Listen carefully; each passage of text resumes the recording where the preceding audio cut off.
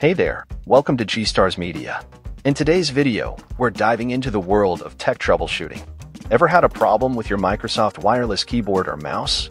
Stick around as I walk you through a simple fix for a malfunctioning USB wireless dongle.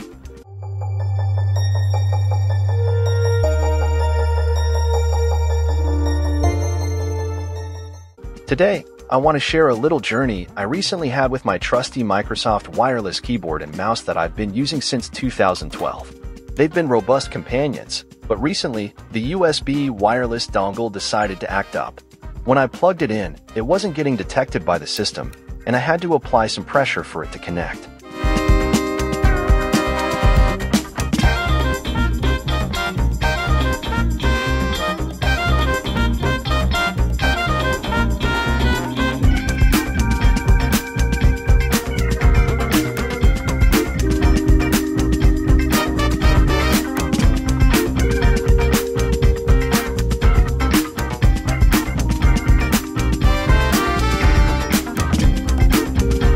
After ruling out issues with the USB port, I decided to dig in. Upon opening the dongle, I discovered that the circuit track had worn thin due to years of friction and use.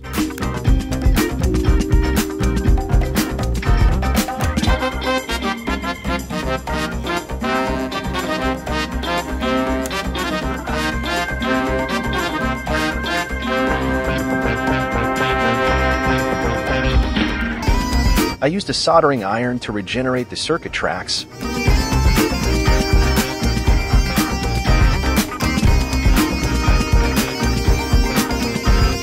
and smoothed it out with a stationary knife.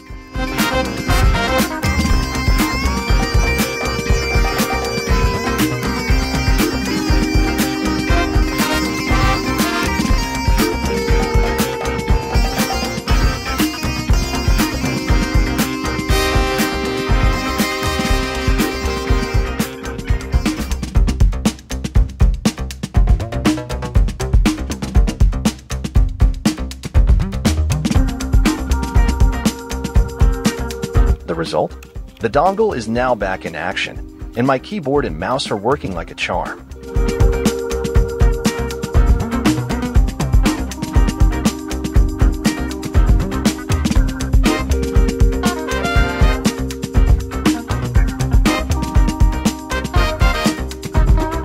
If you've ever faced a similar issue, this might be the fix you need.